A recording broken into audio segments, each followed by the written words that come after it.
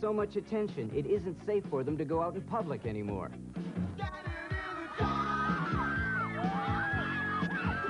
This is Nathan Phillips Square in downtown Toronto. Hundreds of teenagers are here and they're very excited. Why are they all here? See Platinum Blonde. Platinum Blonde. Platinum Blonde. Mark Holmes. It's nothing like Mark Holmes. He was God's gift. You're sexy, too.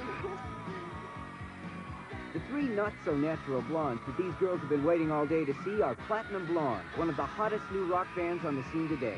This band has seen a meteoric rise to the top of the charts.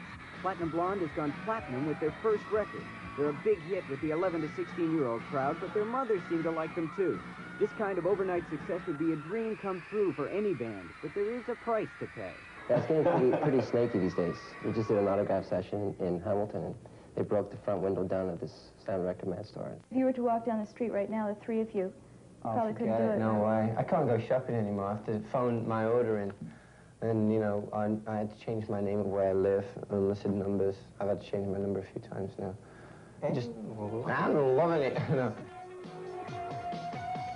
At this free concert, promoters were expecting 15,000 people, and even they were surprised when 25,000 showed up. Packaging and promotion has been the secret of this band's success.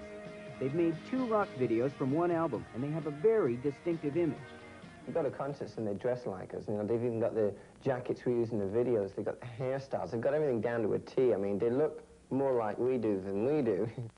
Guitarist Sergio Galli and drummer Chris Steffler were musicians without a band until they met Mark Holmes.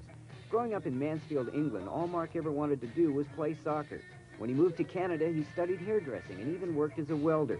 But it was his guitar playing and songwriting that impressed his friend. Now at only 23 years of age, Mark Holmes is a star.